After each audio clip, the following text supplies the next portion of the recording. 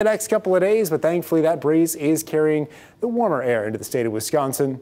Satellite radar picture not showing much, but clear skies for the rest of our afternoon. More sunshine over the next few days.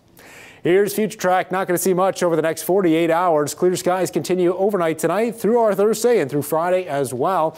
You'll notice, other than a few scattered clouds from time to time, we are looking at very sunny conditions. On Friday, you'll notice some cloud cover shaping up off to the west, but Friday through the daytime hours will be completely dry across the state of Wisconsin. A little bit of rainfall as well forming towards Minnesota on Friday.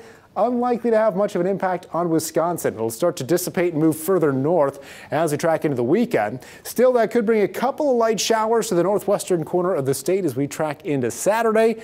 Most of us south of Rhinelander, though, probably will be dry all weekend long, if not all week long. Total precipitation estimate over the next 7 days just shows a small chance of rain up in the Northwoods, otherwise dry weather. Overnight forecast tonight, 33 degrees, clear with a touch of frost, southwest winds of 5 to 10. Daytime high tomorrow sits around 65, south winds of 10 to 20. Our 7-day forecast, pretty warm for this weekend. We're looking at 71 on Saturday, 72 on Sunday. Could be our last weekend in the 70s.